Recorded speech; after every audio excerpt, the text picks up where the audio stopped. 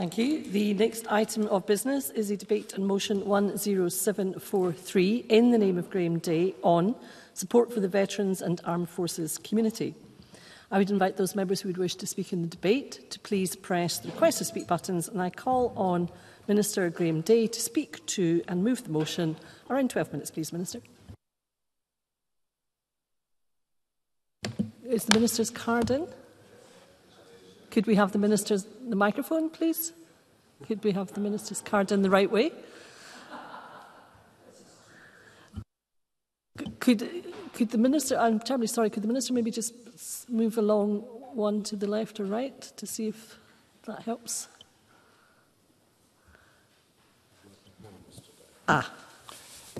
It's the tech. Sorry about that, Minister. Please. Eventually, Presiding Officer, I'm delighted to present today the Scottish Government's 7th annual update to Parliament on support for the veterans and armed forces community in Scotland, and I move the motion in my name.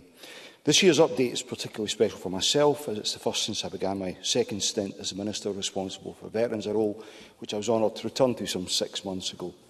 Since 2017, members of the Scottish Parliament have gathered annually to reflect upon the work being done in Scotland to improve support and access to services for our veterans, their families and the wider armed forces community. You will have heard my predecessor and I say this before, and I know these phrases can sometimes sound quite trite, but as a government we are truly committed to ensuring our veterans and their families are not disadvantaged because of their service in the armed forces, and we really do want Scotland to be their destination of choice when they leave the military. And I know from previous iterations of this debate that's an aspiration shared across the Chamber. Today we published our annual report which details fully the work we've undertaken over the past 12 months, and I'm sure members will already have read that cover to cover. This debate also takes place against the backdrop of the Veterans Commissioner's own assessment of progress made against their recommendations. Returning to the role as Minister for Veterans, I've been struck by two things. Firstly, the continuing dedication of our veterans' charitable sector, without which Scotland could not make the offering it does. But secondly, the impact of COVID and the cost of living crisis, which has set new challenges for the delivery of support, along with the income streams of the organisations at the forefront of providing some of it. On a personal note, it's been good to meet up again with some familiar faces. I was pleased to be asked to speak at a Veterans Housing Scotland event in Glasgow City Chambers in June. In July, I visited Erskine's Veterans Village, followed by an absolutely brilliant visit to Scotland's bravest manufacturing company. And last month, I was hosted at HMP Shotts, where I met some of the veterans there, individuals in custody, and unveiled a fantastic painting at the entrance to the prison's remembrance area. Presiding Officer, I was also humbled to be able to attend this year's memorial gathering with the Macrae's Battalion Trust at Contal-Maison in northern France to honour those who fell during the Battle of the Somme, and to participate in marking the 70th anniversary of the Korean War at the Scottish Korean War Memorial, a really peaceful and beautiful setting in the Bathgate Hills. We should never forget such sacrifices, and in that context can I pay tribute to my predecessor Keith Brown, who was behind the Scottish Government launching this year the Medals Replacement Scheme, under which we will fund the cost of replacing lost or stolen medals for eligible veterans resident in Scotland. Presiding Officer, collaboration is essential to ensuring that different organisations, each of whom can bring something unique to the table, can come together to deliver a coherent approach to support and services. That's all the more important in the current financially challenging circumstances. The Scottish Government has sought to encourage collaboration through our annual £500,000 Scottish Veterans Fund, which I was delighted to launch at Community Veteran Support in Glasgow earlier this year. We further demonstrated our support for collaboration by agreeing to fund the Unforgotten Forces Consortium to support older veterans for an additional 3 years. This year's Veterans Fund prioritised support in the face of the cost of living crisis and for early service leavers. In total, 17 projects have been funded for 23-24, 6 of which offer support to veterans impacted by the cost of living crisis and 2 supporting early service leavers. This year I also welcomed the publication of Lord Ethelton's LGBT Veterans Independent Review, which examined the effects of the pre-2000 ban on homosexuality in the UK Armed Forces. The review is an emotive and at times extremely difficult read, but it's hugely important that people have had the opportunity to share their experiences, and I want to acknowledge the bravery of those who did. It's now imperative that action is taken on the report's recommendations, and we're looking closely at how best to deliver on the 2 suggestions directed at Scotland, which are around diversity and inclusivity for healthcare and housing providers, to ensure that veterans do not face any repeat of the homophobic policies they suffered in the armed forces. President Officer, I'll talk more about the future work of the Scottish Veterans Commissioner later, but I was pleased to see her annual progress report published last week. It's important to note that Susie Hamilton highlighted that we are making encouraging progress in a number of areas, notably health and well-being and employability and skills. And we must not lose sight of the excellent work and the Commissioner's recognition of the efforts we continue to make in driving forward on the outstanding recommendations. However, a key function of the Commissioner's role is to offer objective scrutiny. We must therefore acknowledge her areas of concern. This year, Susie Hamilton highlighted two such areas: the pace of delivery of the Veterans' Mental Health and Wellbeing Action Plan and the Veterans' Homelessness Prevention Pathway. On the former, she noted recent encouraging progress, and members will know that a board was established to take forward an implementation plan. We look forward to receiving a fully developed and costed plan from the board this month. We're grateful for the work of the board members and the implementation team to date as we continue to prioritise the delivery of high-quality mental health services for veterans in Scotland. It's also important to remind members that we continue to jointly fund the Veterans First Point the Veterans First Point network, which offers a one-stop shop for veterans, and we've provided £1.4 million of funding for specialist and community outreach services through combat stress every year since 2018-19. I'm also pleased to say that we've already progressed elements of the recommendations in the Veterans Homelessness Prevention Pathway. Absolutely. Martin Whitfield. I'm very grateful for the Minister to give way, and can I also pass on my compliments to him for arranging the round tables across all parties in this Parliament to allow problems and communications to pass more quickly than perhaps would otherwise happen. But would you also join with me in complimenting Forces Children Scotland, and particularly the role that young people have who are children of veterans and children of forces? And I wonder whether he's going to be able to deal with some of the challenges that they as a specific group face later in his speech. Minister. President Officer, I think all voices should be heard in the context of support for armed forces services and their family. And if the member is going to cover that in his speech, I'll be happy to pick up on that in due course. I will cover a degree of that as we move forward. On the subject of the homelessness situation, the Minister for Housing is actively considering where appropriate opportunities exist to raise the profile of veterans' housing and homelessness as part of his regular discussions with organisations such as the Scottish Federation of Housing Associations and COSLA. And the Minister has offered to meet with the Commissioner to discuss this further, demonstrating, I think, our cross-government commitment to veterans' issues. And we will, of course, continue to prioritise the delivery of the outstanding recommendations. Presiding Officer, ensuring veterans and their families move into meaningful, fulfilling employment after service continues to be a top priority. This year saw the launch of the Military Skills Discovery Tool, and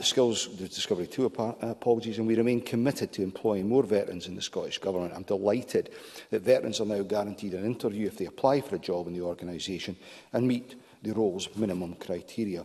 And this year we also launched a campaign working with the business community to help employers further understand the benefits that veterans bring to the workforce.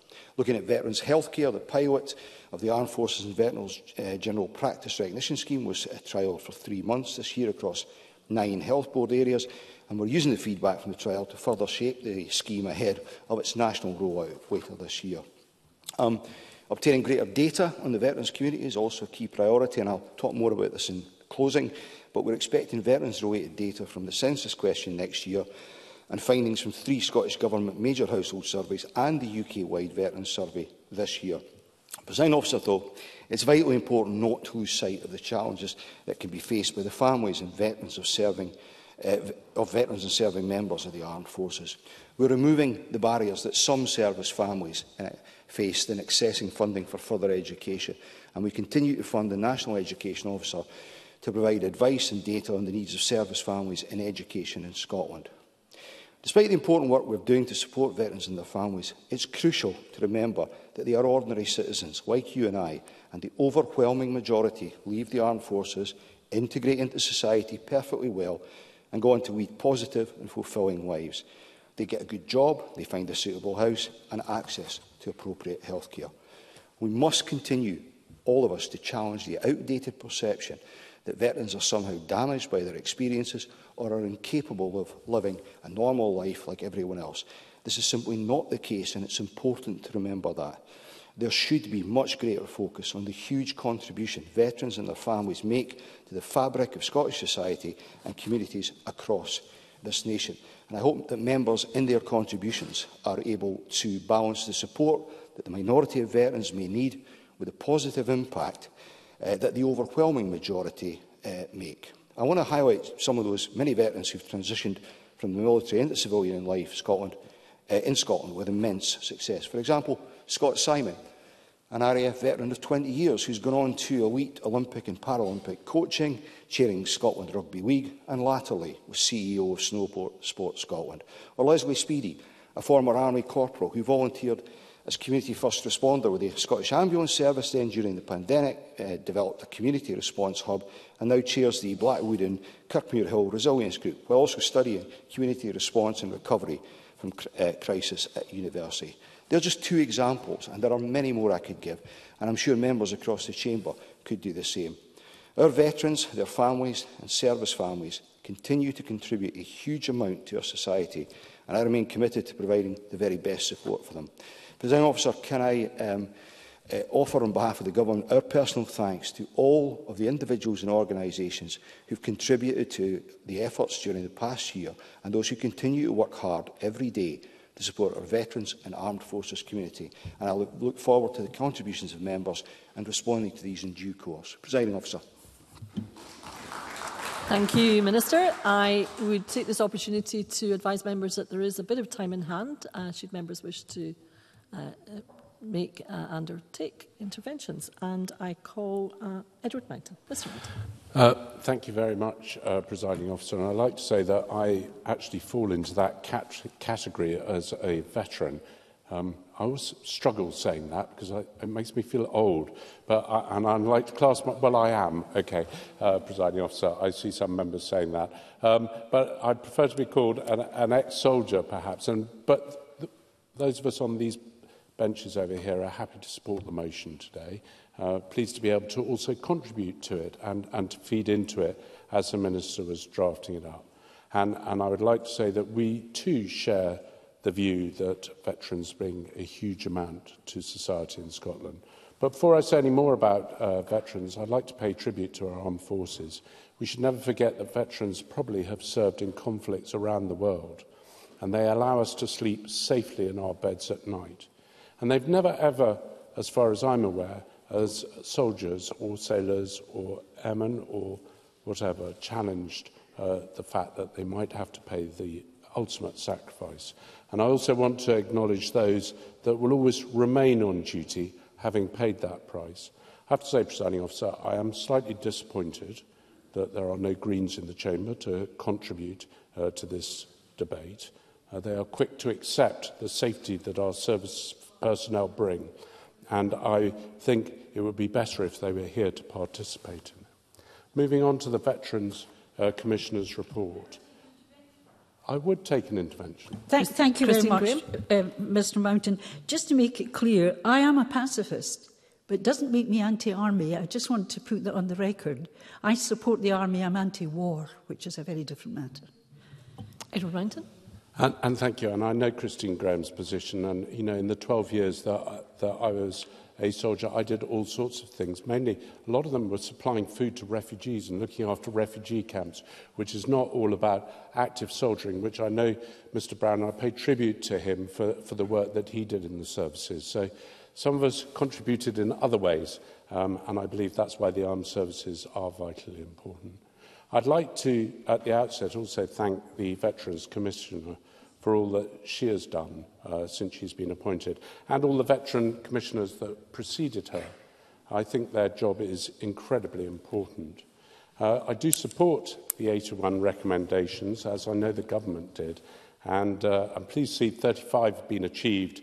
I think this is a wonderful euphemism, perhaps, 21 absorbed into other outcomes. I'm sure I understand that, but it still means there's 25 still to be delivered, and we should work on those. And I also welcome from the Scottish Government the Veterans Fund that they've made and created. Of course, the Minister would expect me to say this, that I expected and would hope it was bigger. And in the return, the Minister would turn around, as they always do, and say, and where should that money come from? And of course, my answer would be that I think veterans are vitally important, and we ought to consider them before we consider overseas trips and doing things overseas. But there are a lot of good things that I think the government has done. I think the recruiting website is a great idea. It not just talks about skills that soldiers bring, and we can use that. We can talk about the leadership they bring and the fact they're used to making decisions and they quietly get on with the job. So I think that recruiting website will allow that to come across. I also like the Welcome to Scotland and the Stopping Social Isolation. Also, actually, truthfully, like as well the fact that the Scottish Credit and Qualifications Framework, where an additional 40 military skills have been taken into account and recognised. I think it's really important to remember all these things. Where work is still required, though, I would like to say a little bit about resettlement. Be under no illusion that leaving the armed forces is unsettling, and it can be very difficult. And it's difficult to say, as they say in the report, that there needs to be claimed ownership by the people that are leaving. You are actually, in many cases, leaving your family, leaving the organisation that you've worked with day and night, leaving your friends, who not only do you work with, you socialise with. And there is a huge need to do quite a lot before you leave, during the time that you're leaving, and to be helped settle in afterwards to the communities you move to. I'm glad things have changed. I will give way on that. Martin Whitfield. I'm very grateful to Edwin Mount for giving way, and indeed last night there was a very powerful reception here organised by Forces Children and indeed Alexander Stewart. One of the things that the young people spoke about is the challenge that their parents and carers had in transitioning out of the armed forces, particularly with regard to housing, and particularly with the practicalities of indeed how you even go about renting, when prior to that all accommodation had been provided. Edward Mountain. And I think the member must have read my speech. I hope I didn't leak it. But I'm going to come to that, if I may. But I think the point is things have moved on from the days when I left the army, when I was given £500 for a resettlement course and 4 days to get out of my house. Things have moved on from that, but it is deeply unsettling, and we do need to do more. And I think the army could do more, the services could do more. I think there should be a better focus on resettlement, and I think that in Scotland we could do more to help people settle in. I am running short of time. How much time have I got? Plenty of time. A little bit. Okay. Minister. 2 points, and I don't disagree with much of what Edward Mountain said. I think he would agree, I hope, that one of the things we can do is raise awareness amongst the serving military about the ability to earn housing points, for example, while still serving. There is an issue about awareness of what's on offer. And would he also agree with me that one of the issues we have is, and this is a good thing, that many people leave the army in one part of the UK to move to another. Many of them come to Scotland, and there is an issue about making them aware of what's available in the country they are moving to. Edward Mountain. I thank the Minister for that intervention. I think it's right, and I think the MOD have a role to play in housing and helping people into housing. And I have badgered my colleagues down south about getting the MOD to make houses available to allow people to move to the area where they want to settle in. And those MOD houses should be made available for a period of time while people get the opportunity to find alternative housing. And I know there's work done on it, but I also think we could do more. And I find it deeply disappointing that there are empty service accommodation across Scotland, but there are problems which I'm sure members will be aware about, leases and sorting that out. And I think we need to all work together on that. I would just say on homelessness, it's not just also about homelessness, it's about providing substandard accommodation. And the Minister helped me this year rehouse somebody who was in totally unsuitable housing and frankly was a disgrace. And the Council, when pushed, reacted quite hard. The other thing I would just say on medical, I think there's a lot more that we could do. on the medical support that we give our soldiers. We need to be aware that some of their medical records may not be as complete as other people's medical records for very good reason. And I do believe that there's the ability to claim back medication as a result that's required as a result of their service from the UK government. I'm not sure we do that in Scotland. Should we be doing it?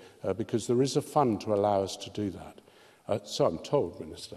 So where are we now? I don't know. Have I got? How much more time have I got? I can give you a couple of minutes. Okay, Presiding Officer.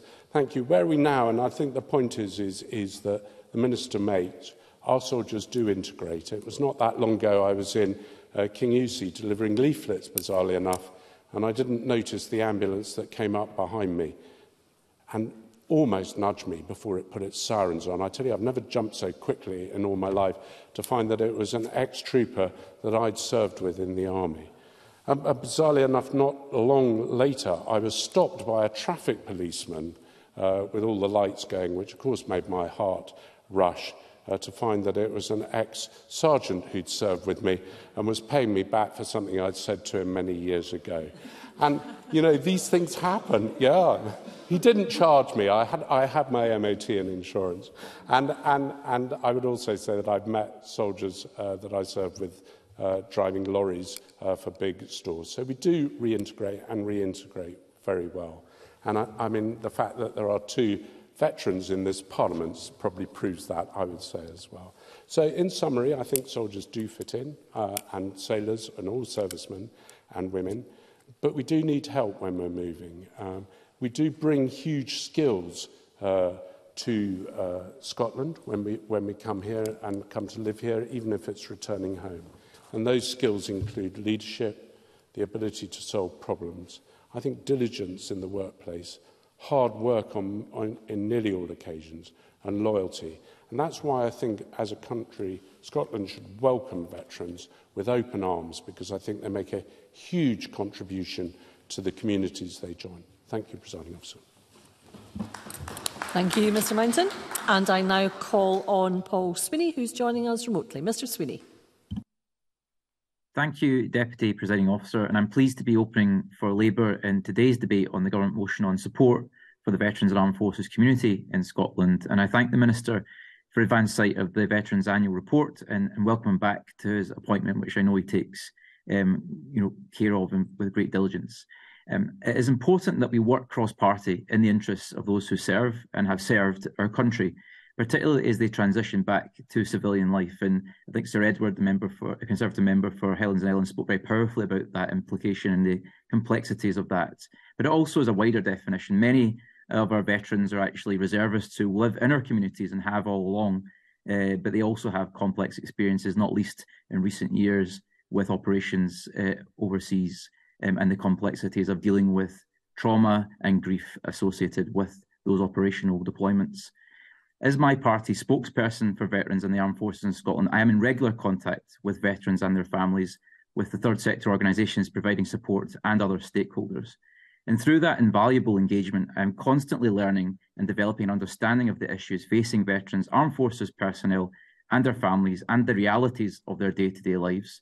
Indeed, just this week, I had the privilege, along with parliamentary colleagues, of visiting Glencorse Barracks in Midlothian, which is home to the Army's Initial Assessment Centre for Scotland and Northern England, as well as the Royal Highland Fusiliers, 2nd Battalion of the Royal Regiment of Scotland, led by Commanding Officer Lieutenant Colonel Dunn. And we were afforded a fantastic immersive insight to the full journey for the young soldier, beginning an initial assessment, training, through to deployment on operations, indeed with a Force Protection Company from 2 Scots due to deploy to Erbil in Iraq in December for a 3-month period. And speaking to personnel and their families there, they shared a great pride in being part of the Army and the Scots regimental family, but also shared some concerns, practical concerns regarding the costs of pursuing a career in the Army. And I think that is a critical consideration. How do we ensure that people are able to maintain their service for as long as they wish to do so and aren't placed in an invidious position where they have to terminate their service and perhaps prematurely become veterans? Indeed, a good example of this in discussion with soldiers and their families at the barracks was the access to 30 hours of free childcare entitlement close to the base can be onerous and expensive. And I would encourage the Minister to engage with the Army in Scotland on this particular issue and identify a suitable way to address this concern, because my longer-term concern is if that feedback continues to get fed back to the Ministry of Defence, it may adversely affect future base planning strategies and potentially further reduce the Army's footprint in Scotland. Labour welcomes the progress outlined in the annual report, such as the developing of the Scottish Credit and Qualifications Framework Partnerships Military Skills Discovery Tool and the awareness-raising work on financial support available to veterans. However, the implementation must be faster in some areas, as the Minister has highlighted. The Scottish Veterans Commissioner's annual report last week noted concern at the delay in implementing the Veterans' Mental Health and Wellbeing Action Plan, with it taking on average more than 10 years for a veteran to ask for support for their mental health. Implementing this plan is an absolute priority that we all need to take seriously to prevent people reaching a crisis point. Further, the report also highlighted and cited concern at the delay in delivering the Veterans Homelessness Prevention Pathway, stating that little has been achieved to date and progress in implementing this much-needed pathway is slow, with no clear milestones or timelines provided. That is despite 690 former members of the armed forces being assessed as homeless or threatened with homelessness in 2022-2023, which is an increase of 40 since the previous year. The introduction of guidance such as the Wellbeing Plan and the Homelessness Prevention Pathway is very welcome indeed, but these strategies need to be resourced and implemented in a timely and practical manner if they are to have their desired effects. Third sector organisations are certainly valuable in supporting veterans, armed forces personnel and their families within their local communities, and indeed I often cite in my own city of Glasgow, SAFA's Glasgow's Helping Heroes model, which I believe is a standout example of a one-stop shop support service for veterans. Their model provides advice and practical casework benefits for housing and homelessness and a number of other areas such as employability and training, financial advice and healthcare. Indeed, research from the University of Stirling and Glasgow Caledonian University found that the social return on investment for the Glasgow's Helping Heroes service is a return of £6.63 for every £1 invested. I believe it's a one-way bet for us to further look at that model and its scalability across Scotland. Further outline analysis of the pre-pandemic years placed that return figure even higher at £11.68 for every pound invested. So this gateway model, I believe, is a great example of how to access support and how it should look. And I hope that there will be many other positive examples like it across Scotland. Look forward to members highlighting those as the debate progresses. I would be grateful if the Minister could outline in his closing remarks what the Scottish Government is doing to support those pockets of positive practice, to learn from them, and ultimately to capture them and scale them up so that all veterans in Scotland have a right to localised and effective support. The veterans and armed forces community is an asset to Scottish society, and as I said in my opening remarks, we must work on a cross-party basis to harness their potential and ensure that they have the necessary support. That means being honest about where things are working well, but also where things could be better. I've set out some examples where progress is being made, and Labour are happy to work constructively with the Government on areas that need further development. And I welcome the opportunity to debate this important topic this afternoon, and I confirm that these benches support both the Government motion and the Conservative amendment. Thank you. Thank you, Mr Sweeney. And I now call Willie Rennie, who's joining us remotely as well. Mr Rennie. The Minister was right when he talked about the need to celebrate and recognise the contribution that members and ex-members of the military make. And I think he's right about that. And I have seen met some very talented people who've made great contributions to society and to the people that they work for now. But he also knows that it's really important that this Parliament focuses on what we need to do better. And there are many areas that we do need to do better, because I've met lots of people, as I'm sure he has, who have seen horrific things in the field of combat, horrific events, murders, deaths, very traumatic things involving people of all ages, and it lives with them forever. So we should focus on what we can do better to help these people who are really struggling to fit back into society, whilst also recognising, as he says, that there are some very many talented people who do great things for their employers, but also for society. I'm sorry I'm not with you today, but I was tested positive for COVID this morning. I know the Minister will miss me, but I thought it'd be best to speak from home this afternoon. The government was keen to get a consensus this afternoon, but I hope the Minister will forgive me that we tried to table amendment, which was not accepted, but we wanted to press the point about pupil equity funding for pupils, for young people of children of armed forces and veterans.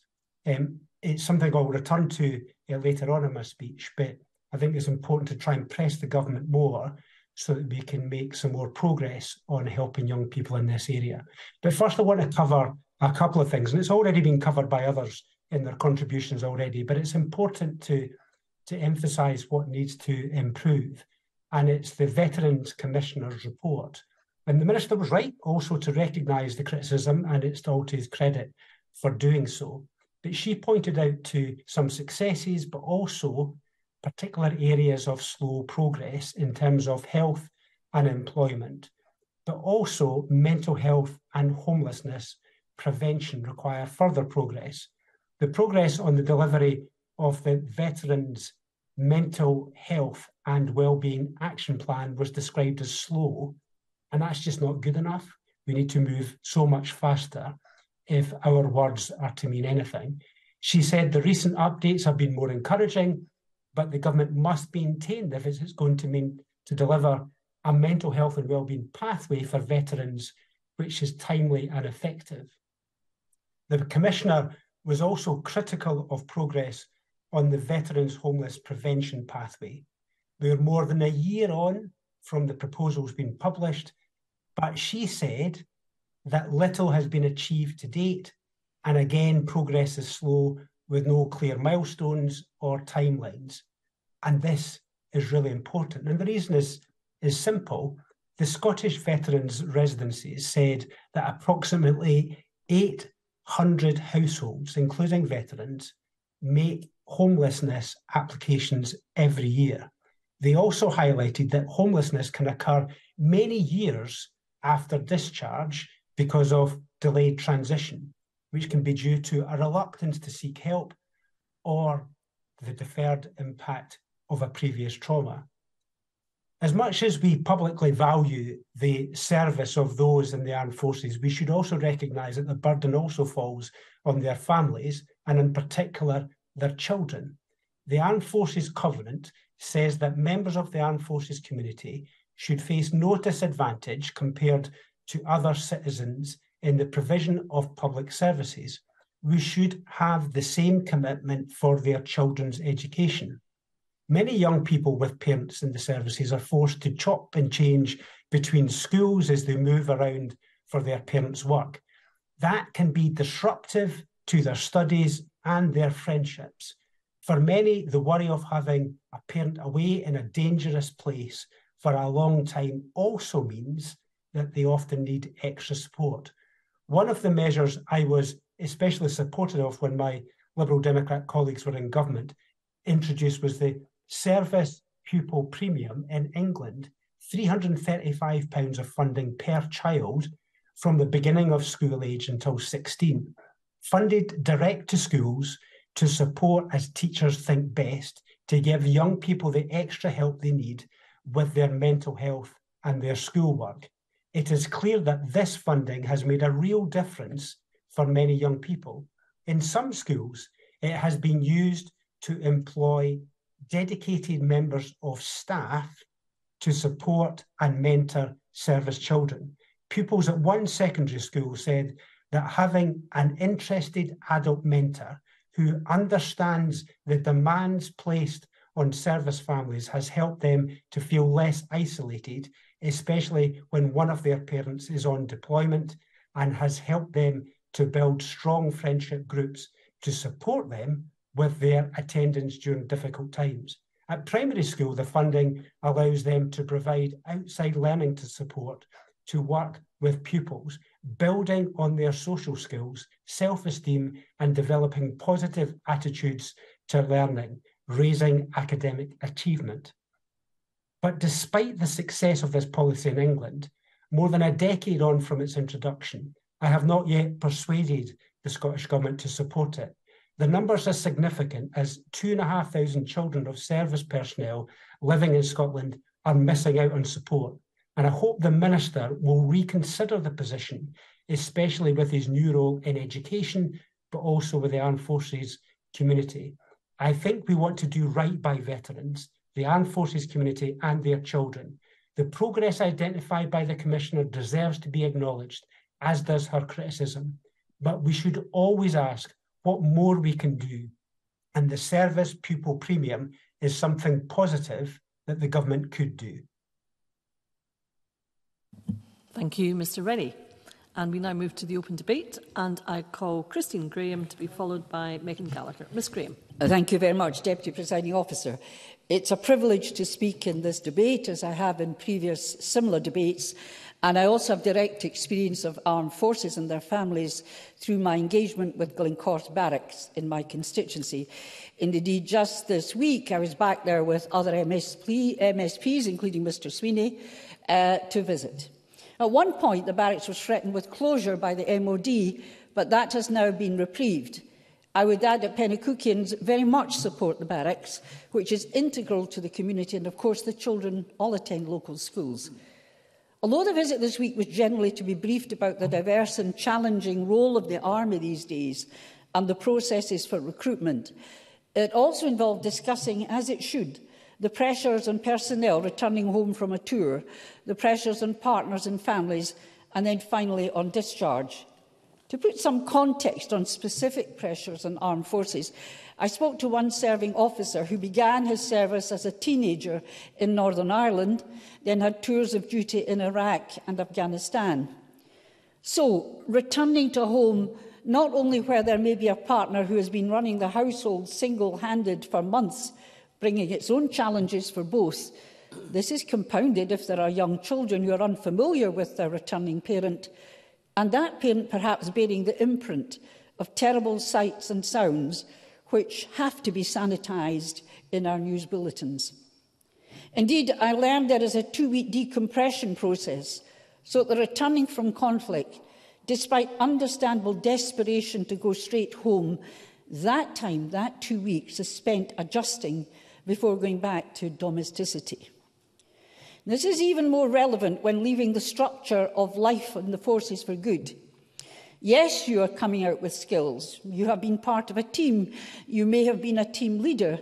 These may be immediately transferable to civil life, IT skills, trades, and so on, but some may need retraining.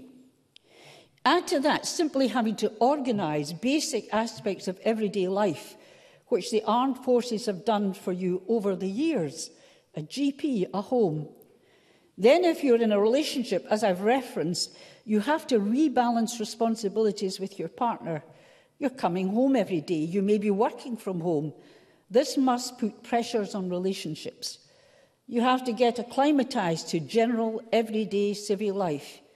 You must organise yourself when, as I've said previously, days and years were organised for you, and you are separated from close-knit colleagues. Deputy Presiding Officer, there are estimated to be over 200,000 veterans in Scotland, with, it's understood, a higher percentage living in rural areas, historically where families over generations joined various long-gone regiments, such as in the borders, the King's Own Scottish Borderers. Now, over the decades, the MOD has come a long way in recognising and acting on its duties, not just as an employer, but with a fiduciary duty extending beyond, in my book, those service years. And this Parliament too has stepped in, aware that veterans are assets to our society, but do many require support, and that there's a small proportion who find the transition to civilian life more challenging and are due the right support to ensure that they too are able to adapt, realise their potential and live full and successful lives after service in the community. But a small proportion find the transition too tough. I understand there were around 243 prisoners in Scottish jails in July this year who'd served in the armed forces, according to Scottish Prison Service figures. But similar figures have never been collated for those given sentences such as community payback order, supervision or tagging. People with non-custodial sentences do not get support, which should and is often offered to those in prison. These veterans fall between metaphorical cracks. So I would ask, through the Minister, if he would ask the Cabinet Secretary for Justice to pursue the recording of this information on those veterans who receive a criminal sentence but not a custodial sentence, not just for its own sake, though that's useful, but to provide support there too. The Armed Forces charity SAFA has caseworkers to work with people serving community sentences, and Police Scotland have veterans champions at divisional level, but they need to know who they are and where they are. Finally, Lothian's Veterans Centre in Dalkeith is a small independent charity which supports military veterans and their families. It offers a safe, relaxed and supportive environment where like-minded people can share experiences, gain professional and peer support in a home-from-home setting, breaking down barriers of social exclusion and promoting comradeship. It is a drop-in centre in the centre of Dalkeith, which I visited, with a welcoming environment which can provide instant assistance, support and advice in relation to a wide range of services, including health and well-being, housing, employment, benefits, pensions, further education and training and access to health services, but also welfare, comradeship and activities. Veterans can also just drop in for a cup of tea and a chat. Most of their professional team have served in the armed forces or are connected with the armed forces in some way. So they possess a wealth of experience, and it also means they offer an empathetic approach to supporting veterans and their family members, making their transition from military to civilian life easier. I commend them and would direct veterans to their website and that of SAFA. Thank you. Thank you, Ms Graham. I now call Megan Gallagher to be followed by Audrey Nicholl. Ms Gallagher. Thank you, Presiding Officer. And can I begin by apologising to the Chair and to the Chamber, as I will need to leave shortly after my contribution this afternoon. Edward Mountain was spot on as usual. It is right that we highlight the challenges our veterans face, the report by the Veterans Commissioner and the work that is ongoing to better support our veterans. But as a Parliament, we don't really focus on the contributions that our servicemen and women bring to our country, and it doesn't stop when they leave the forces. And that's where I would like to start my contributions today, because I know a wonderful group of ex-servicemen and women in Lanarkshire, VCLAN. Veterans Community Lanarkshire is a charity that supports veterans and their families in the Lanarkshire area. They are based in Craigneuk, but also hold a drop-in cafe every Friday in the King's Church in Motherwell, and I must say the soup is delicious. I have had the pleasure of their company on many an occasion, and they are one of the many reasons that I am proud to live in Lanarkshire. Like many veterans, they want this government to focus on issues that matter to them and their community. Our veterans fought for our rights and freedoms, and I believe that giving them the right support and tools is the least that we can do when they retire from service. VCLAN are the custodians of war memorials in Lanarkshire. They care for, clean and tidy these important landmarks, and I know of many other groups across Scotland who also take on this important role. The Chamber might be aware of the stark increase in the number of war memorials that have been desecrated in recent years. War memorials were commissioned throughout towns and villages in Scotland to commemorate the brave men and women who paid the ultimate sacrifice so we could live in a world free of tyranny and oppression. For many of the families and relatives, these memorials provide the only focal point for remembering. It is the names of their loved ones who have been etched into the hundreds of war memorials across the country. They are emotive and at the very heart of communities. It is important that we continue to meet at these important landmarks and that younger generations are educated on what the names on the structures fought and died for.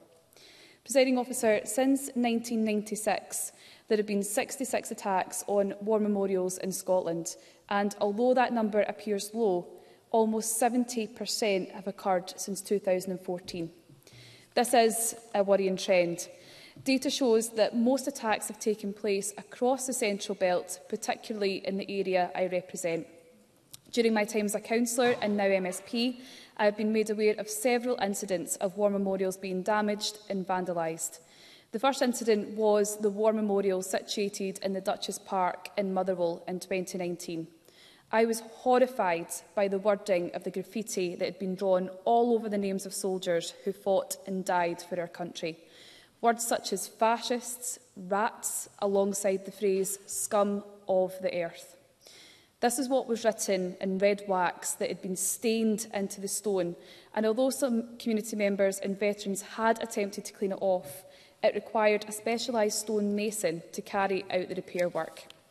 Following this attack, I have been involved in other incidents such as the Memorial in Cope Bridge, Lark Hall War Memorial Grounds, the Spanish Civil War Memorial in Motherwell and the Hollowtown War Memorial.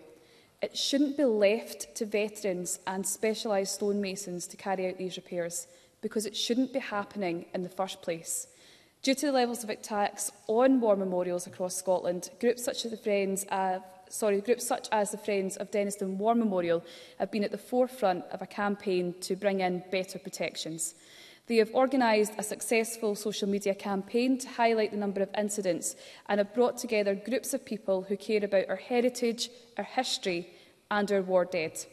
They have petitioned this Parliament on numerous occasions, asking that more is done to protect these sites from the mindless and abhorrent attacks on these memories of those who paid the ultimate sacrifice. But sadly, this didn't go any further. So that's why I have launched a consultation on a proposed Members' Bill entitled Desecration of War Memorials Prevention Scotland Bill. This is a bill asked for by veterans to support veterans and their families, the Armed Forces community and anyone who has a loved one's name placed on a war memorial. Because, as it stands, when war memorials are desecrated, the law treats this as vandalism. This fails to both recognise the distress caused to communities and the significance of these landmarks. It treats desecrating a war memorial the same way as it would a lamppost or a telephone box.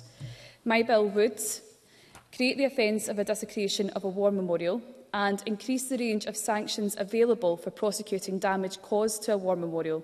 And I am hoping that this bill would create a stronger deterrent and ensure that war memorials are given the protection that they deserve. As I have said, this bill is for our armed forces and veterans community, for those who have lost a loved one during conflict, or for those who are related or know someone whose name is etched into the stone. The consultation will run until the 19th of December, and I do urge everyone to fill it in. And I'm also asking if the Minister will consider my proposals of this important bill and consider giving it his backing. This would show that the Parliament is truly on the side of veterans and on the side of fallen soldiers for whom we owe so much. Thank you. Thank you, Ms Gallagher. I now call Audrey Nicholl to be followed by Claire Baker. Ms Nicholl. Thank you, Presiding Officer. I am very pleased to speak in this debate this afternoon, and at the outset I pay tribute to all our military personnel who have committed to making the ultimate sacrifice to defend our freedom, to our Veterans Commissioner and all the organisations supporting our armed forces and veteran community, and I pay particular tribute to support our paras. So today I want to focus on two areas, education and employment.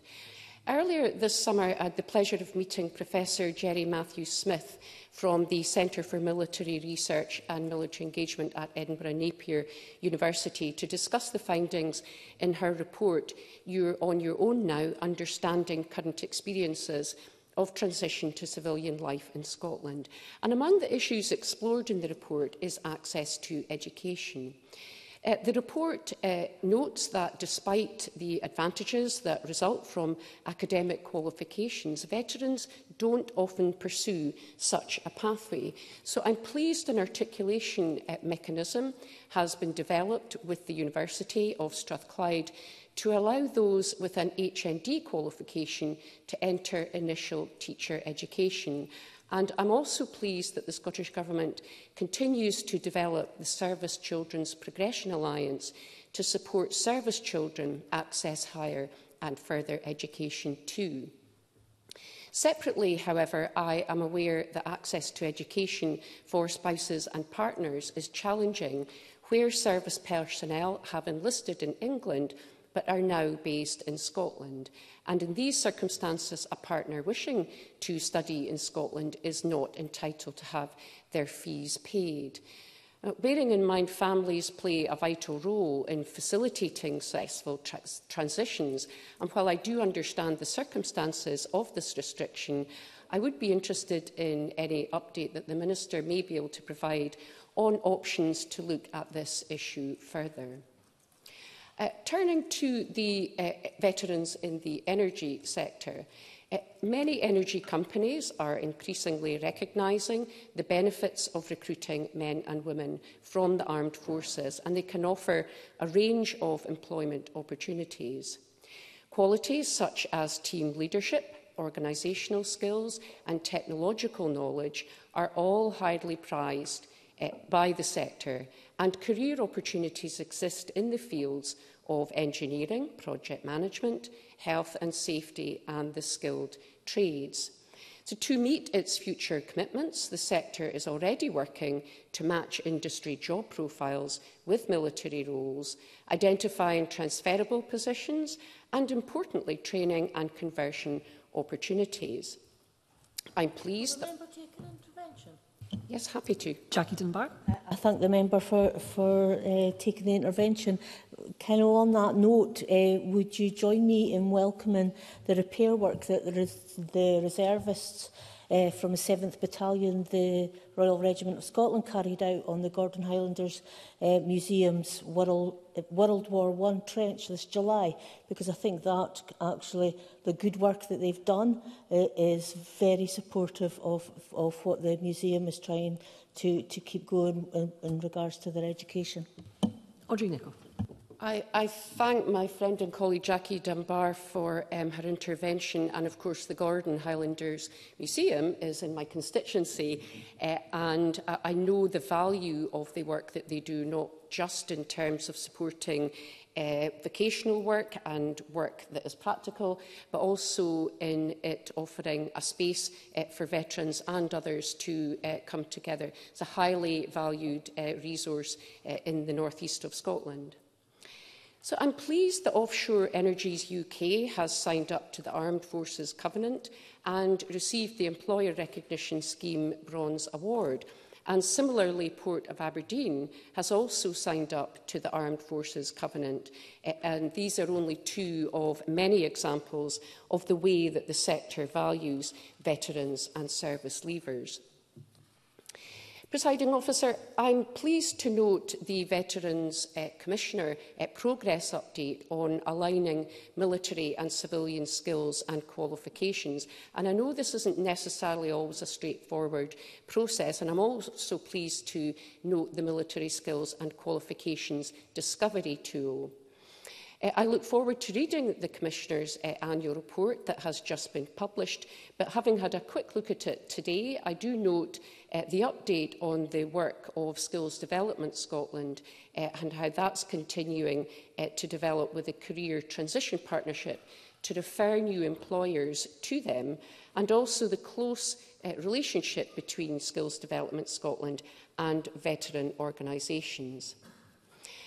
I was very pleased to note the new recruitveterans.scot website has been launched, and it contains some extremely helpful information for businesses about the benefits veterans can bring to the workforce, and I would urge all members to highlight this website in their constituencies and regions.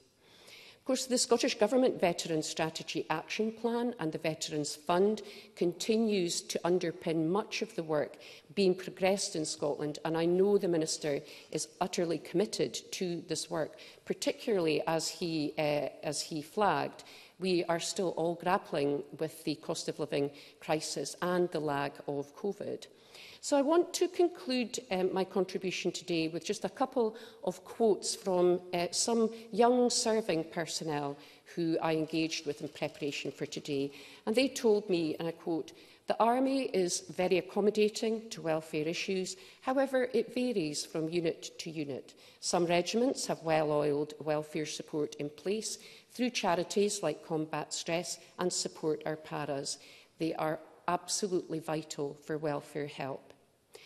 But to be honest, simply chatting to each other and having each other there for support is the most important, and I know we will lend our weight to that support. Thank you. Thank you, Ms Nicholl. I now call Claire Baker to be followed by Ivan McKee. Ms Baker. Thank you, Presiding Officer. I welcome the opportunity to speak in this debate and to recognise the importance of our veterans and armed forces community. The Government motion is right to highlight the valuable contribution that they make to our communities and society. And we all want to see our veterans and armed forces community supported in the best way possible to secure the best outcomes for them and their families. The publication of the annual update on Scottish Government support for the community ahead of this debate is welcome. It highlights some areas where progress has been made and the vital role of those working to deliver quality support across the public, private and third sectors. Historically, Fife has had a long and proud tradition with the military, with the Royal Naval Base in Rosyth, and first the RAF, and more recently the Army Base at Leuchars. Close to 20,000 veterans are estimated to live in Fife with their families, and we have a number of organisations involved in providing support and advice to that community, including the Fife Community Covenant Partnership, the Armed Services Advice Project, SSAFA Fife and Veterans First Point. I want to raise a matter which I know the Minister is aware of around Blue Badge entitlement and specifically the differences in eligibility criteria for a Blue Badge between Scotland and England and how it relates to PTSD. I appreciate there has been correspondence directly with my constituent about this, outlining the approach that is taken across Scotland.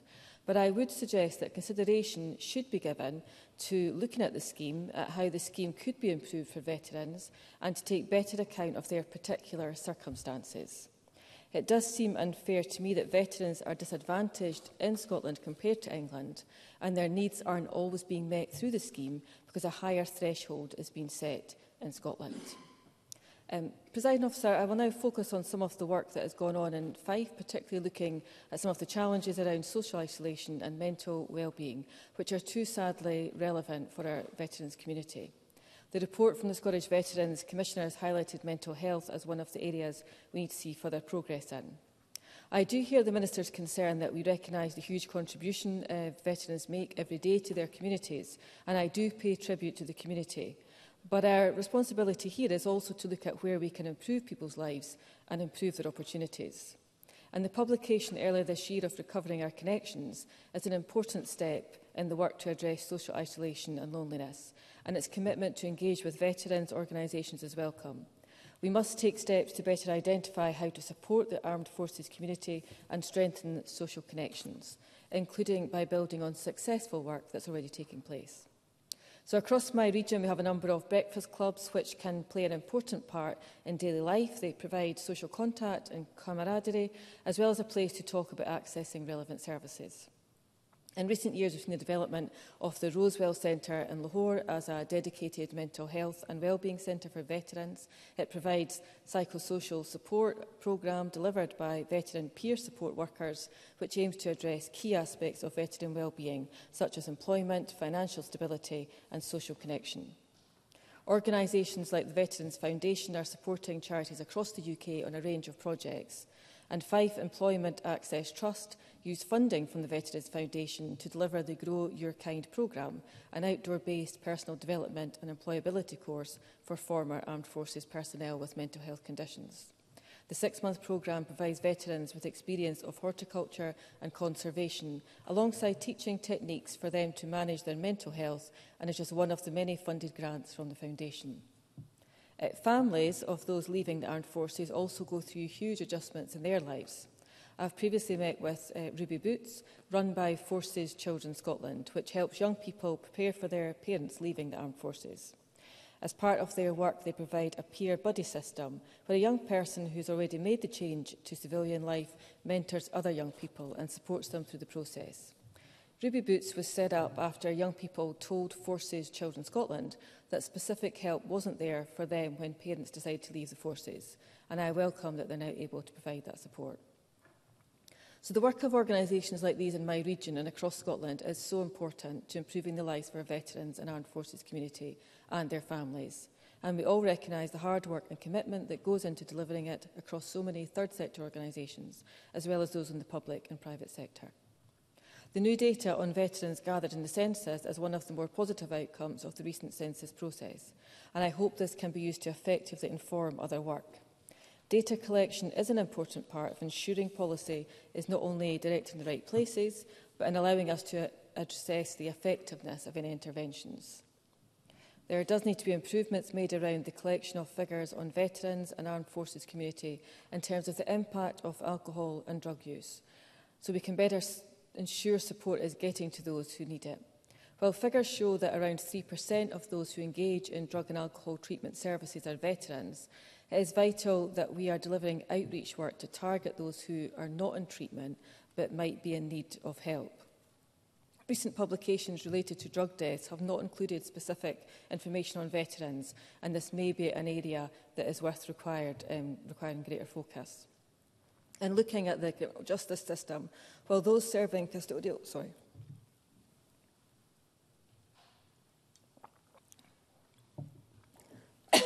Presiding Officer. In looking at the criminal justice system, while those serving custodial sentences are asked whether they are ex-service personnel, I've not spent time with Lorraine, I'm thinking maybe I've got... there are ex-service personnel and offered support from SACRO and SSAFA. Similar information is not collected for those receiving community payback orders, supervision or tagging. And they do not get the same support offered to those in prison. As Christine Graham's already highlighted in the debate, there are gaps in the data that we need to address to ensure we better serve the needs of veterans across our society. And I very much support the calls for improvements in this area. Thank you, Presiding Officer. Thank you, Ms Speaker, and well done for getting to the end. I guess probably most people in the Chamber hope you have not been spending too much time with Mr Rennie. The circumstances, particularly those sitting right beside you. I now call Ivan McKee to be followed by Maggie Chapman. Mr McKee. Officer, and it's a pleasure to speak in this debate this afternoon on Scotland's veterans and armed forces community, and let the Minister know I have had a read through the annual update, and it contains some very important and useful information. And I'd just like to start by echoing the comments that the Minister made and others, Edward Mountain and Willie Rennie, made about the veterans community in Scotland and the fact that in the vast majority of cases veterans manage that transition and are very constructive and valuable members of society in all walks of life. But of course it is important, as has been pointed out by the Minister and others, that we recognise the fact that notwithstanding that there are challenges in certain areas, and we should do all we can as a Parliament to support that transition for many reasons, because it's important for veterans and their families, but also because it's important for our society and our broader economy, as I'll come on to talk about. The areas I wanted to focus on in my remarks this afternoon are around about veterans' experience on accessing housing and other support services, interactions with the Justice Service, employment opportunities, but also, very importantly, the contribution that veterans can make to Scotland's society and economy. The Scottish Veterans Commissioner called for improvements in housing support, identifying that over half of service leavers leave service without housing arrangements in place to the level that they need to be. So I welcome the Scottish Government's focus on this area with the Veterans Scotland Housing Group and the work that it's taking forward, but also like to highlight the work of Scottish Veterans Residences, which is Scotland's oldest ex-services charity, dating to 1910. They operate 3 premises across Scotland.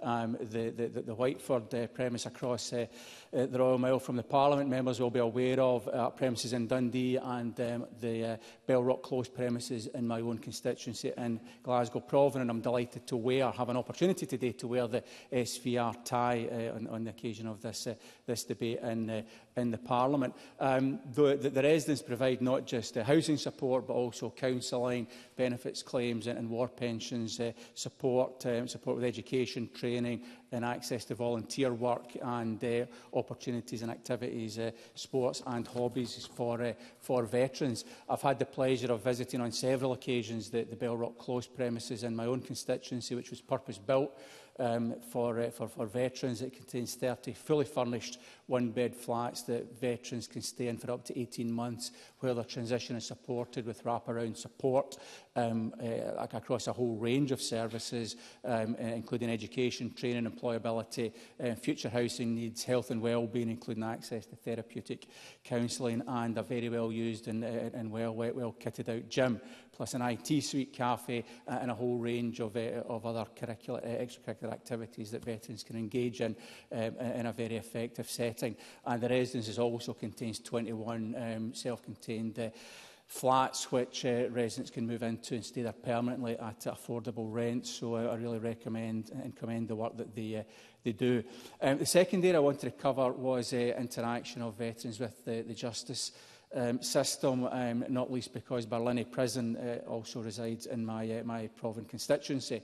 Now, as has been identified in the report and by the Minister and others, there are significant gaps in data, and I welcome therefore the work that's been undertaken by the Government with ONS through the census and other routes to flesh out that data, so the understanding of veterans' experiences and circumstances is much better understood. But the data that I've managed to find indicates that there are around 220,000 ex-US Armed Forces personnel residing in Scotland, which is, I think, slightly less than 5% of the adult population. And recent data from the Scottish Prison Services Survey from 2019 indicates that around 11% of prisoners have an armed forces background, so clearly disproportionately represented within that cohort, which indicates the need for further work to be done to address those challenges, understand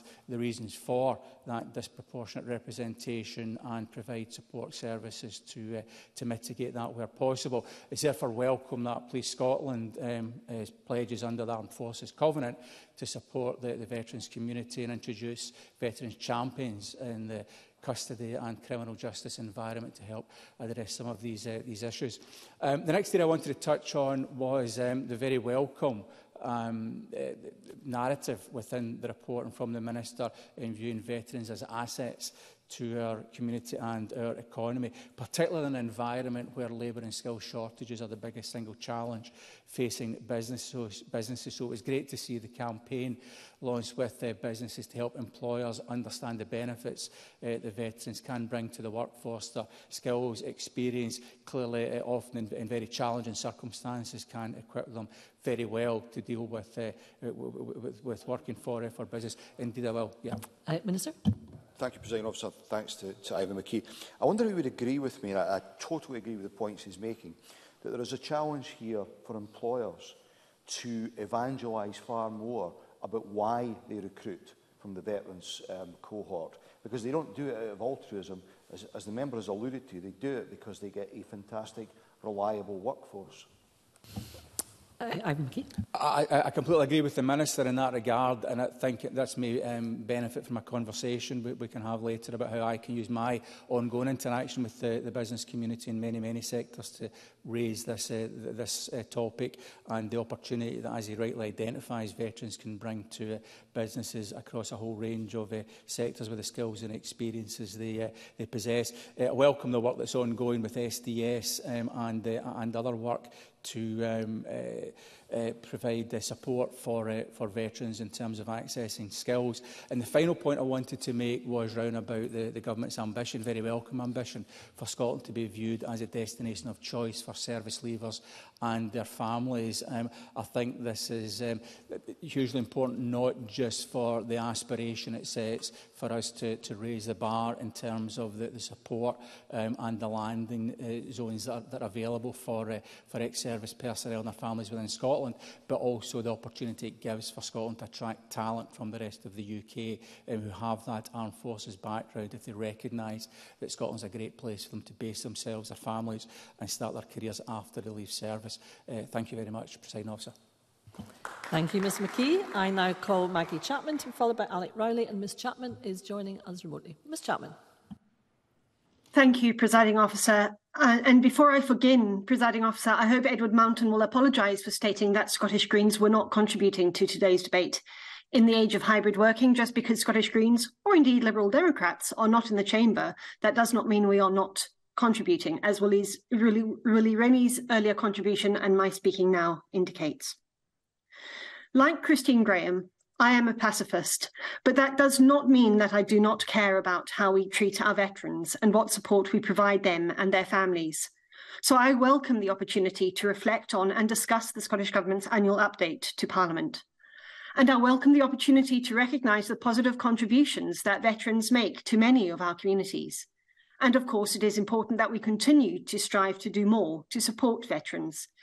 The Minister highlighted some of the areas where good progress is being made, but there is always more we can do and must do, as we've already heard from others. I want to particularly thank the Minister for his comments today and previously about Lord Etherton's LGBT Veterans Independent Review. This important report, published this year, examines the service and experience of LGBTQI veterans who served in the UK Armed Forces between 1967 and 2000. It describes the terrible consequences for individuals and families of that period's shameful official policy of homophobia and transphobia. I add my personal solidarity and sorrow, join the review's calls for recognition, apology and restitution, and look forward to discussing with the Minister its recommendations to the Scottish Government. The Minister has also spoken about the opportunities he has had in his role to remember and memorialise those who have been sent to war. For remembering matters. We are, after all, approaching that time of year when things that are very different often have a habit of being elided, conflated, and conveniently confused. It centres, of course, on Remembrance Day, when we pause to remember those who died in conflict, perhaps especially in the brutal horrors of the First World War. But as the last of that war's veterans have passed away, their testimonies silent, something new began to emerge. The core of the remembrance message, never again, was plastered over with new and shiny messages of the thrill of battle, the success of the so-called defence industry, the trailing remnants of British imperial power. We owe it, I think, both to those who died in war and those who still live with its legacy, veterans and civilians, to remember accurately and well. Care for veterans and their families is much too important to be tied up with unquestioning support for all that the armed forces do or are called to do, or for the deadly industry whose products they deploy. Just as solidarity with the people of Ukraine and resistance to the Putin regime must not be a cover for the normalization of war and impunity for the arms trade. Putin's power was enabled by many forces and factors, including national leaders mesmerized by his macho image and greedy for his oligarchs' billions. Last-minute swerves to hostility are about as convincing as their other stories.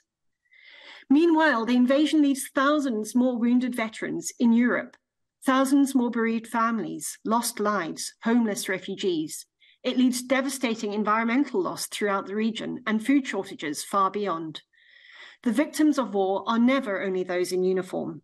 The deadly tentacles of this war are spreading far in both place and time to blight the lives of future as well as present generations. As today's motion and review reflect, we owe respect and care for veterans after they have served in our armed forces. But we also owe it to them and to present and potential forces members to pay proper attention to the causes of the violent conflicts they may be called upon to join.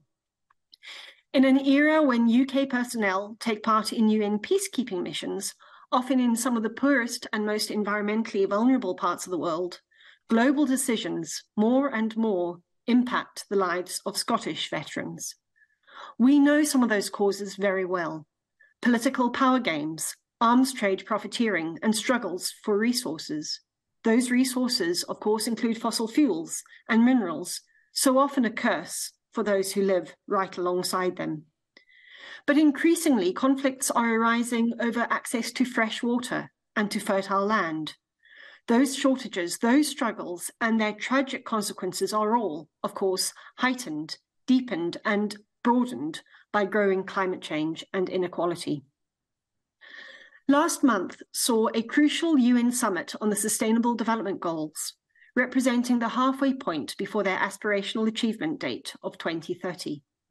Those goals, as we know, are absolutely fundamental core obligations shared internationally. They are recognised as essential to any hope of a livable, just, and peaceful world for the children of today. And because they are so vital, many government delegations to that summit were headed by their leaders, but not all. For some governments had other work they'd decided to do, the work of dismantling their plans for decarbonisation, the work of approving new fossil fuel extraction, the work of sacrificing essential climate action and of demonising refugees. Those actions and inactions shamelessly light the fuel of future conflicts throughout the globe, causing future veterans. Conflicts in which many will be killed and wounded, many wearing military uniform, but many too in school uniform, many in baby clothes. If we want, as this motion reminds us, to pay honest respect to veterans now and in the weeks to come, we must listen to what they tell us about their needs here and now. Their needs for employment support, healthcare, children's education, support in prisons and beyond, as highlighted by Christine Graham. Indeed, all the important issues covered by today's review. I thank Willie Rennie especially for his contribution and wish him a speedy recovery. But, Presiding Officer, we must also listen to the distant voices of those who wore the very first remembrance poppies, veterans, families, and strangers alike. We owe it to them, too, at the same time as supporting current veterans and their families, to work to build and make a more peaceful world. Thank you. Thank you. And I call Alec Rowley to be followed by Pam Gossel. Presiding Officer, I'm pleased to be speaking in this debate today. I've spoken in a few such debates over the years, and an issue that came up again and again was the lack of available data around veterans that would provide the information to ensure an evidence-based approach to policy making in this area. So I'm pleased that good progress has been made, and as the Minister has said, we are now on the cusp of having a lot of really rich and useful information which we can use to better develop policy and understand how and where we can improve services to support for veterans and their families. So I think that is really positive progress. This is good progress that I do hope leads to better informed policy and ultimately clearer and better outcomes for veterans and their families. I would also welcome the collaboration and coordination between the UK and devolved governments and indeed the many organisations that work daily to support and improve services for veterans and their families. There are excellent examples in our communities of organisations supporting veterans, and as such we must continue to support those groups across Scotland to ensure that no veteran is left behind. I would also want to highlight the work of Veterans and Armed Forces champions in local authorities. When I was a councillor in Fife, I saw firsthand the role that these champions played in ensuring joined-up approaches within the councils and indeed being a strong voice within the authority, raising the issues coming direct from local veterans groups and from individuals. The councillor that had the role back then in Fife, Charles Haffey, was himself a veteran and was passionate about the job. Since then, I'm aware that others have been doing a great job as well and have been in touch with me in my role when they have needed support. So I'm pleased that the Government continues to recognise the importance of this role and continues to work with local authorities to enhance and develop the role. I would, however, want to be candid when it comes to local government services, and we should acknowledge that there are not enough houses for people to live in, and council housing lists continue to grow at the rate they do. Then veterans, like hundreds of thousands on waiting lists, will find it difficult to get housing if the housing doesn't exist. The same can be said for many local services. In the same vein, if people are in their homes going cold but not able to afford to switch the heating on, then they will suffer the same plight whether they are veterans or not. So to be clear, veterans, particularly older veterans, are facing a really difficult time, as is the millions of their fellow citizens up and down the UK this winter. And the main point I want to make is, if our economy is tanking, if energy costs are out of control, and if incomes cannot keep up with costs, then veterans will suffer and pay the price like everyone else who are on low incomes. I do welcome the work of those veteran organisations that are focused on doing their best to support people and maximise the assistance they can access, but the best support would be to build a fairer and more just economy that works in the interests of the many.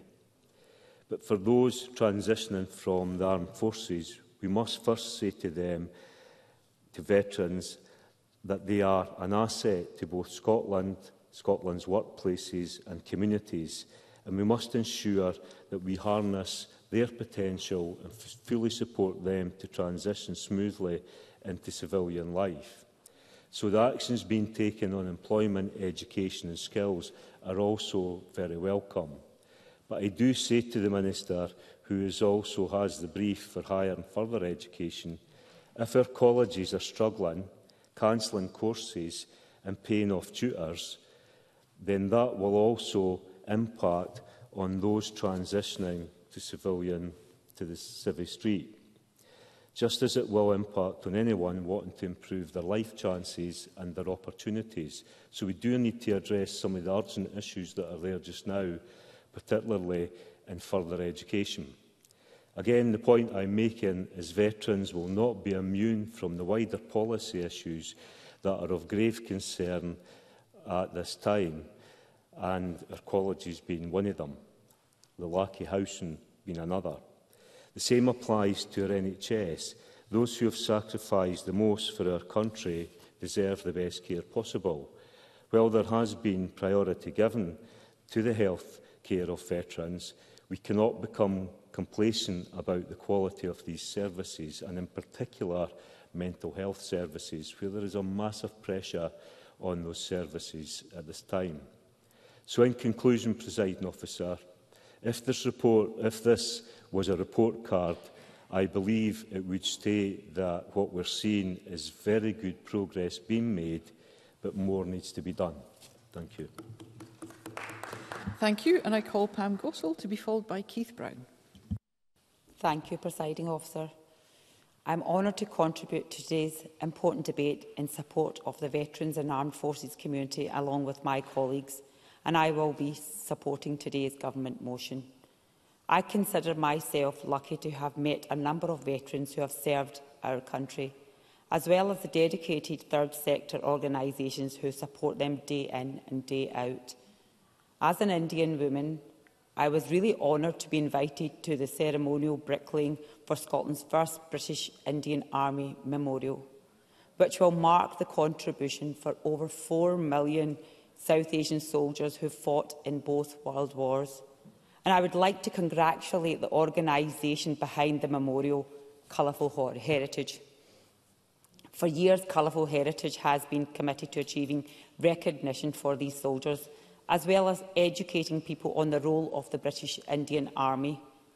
Let me today in this chamber pay tribute to the British Indian Army, including Naik Gyan Singh, a member of the 15th Punjab Regiment of the British Indian Army, who was awarded the Victoria Cross for his bravery in the face of the enemy in Burma in 1945, and the many others like him, as well as a band of war heroes who served with the Indian Army and perished in the Scottish Highlands, who were buried at the cemetery in Kingussie. The Scottish Government has been very supportive of this project by Colourful Heritage, but I would welcome more information on how the Scottish Government will be helping to support this initiative and others like it moving forward. In my region, charities including the Homeless Veterans Project and many more have stepped in to provide support for our armed forces community as they transition to civilian life. However, we know that funding and resources are scarce, making it challenging for them to deliver these services. This drive is to help the veterans community must be matched within the government, and I really hope the Scottish Government will deliver on their responsibilities in this area. This includes areas such as housing.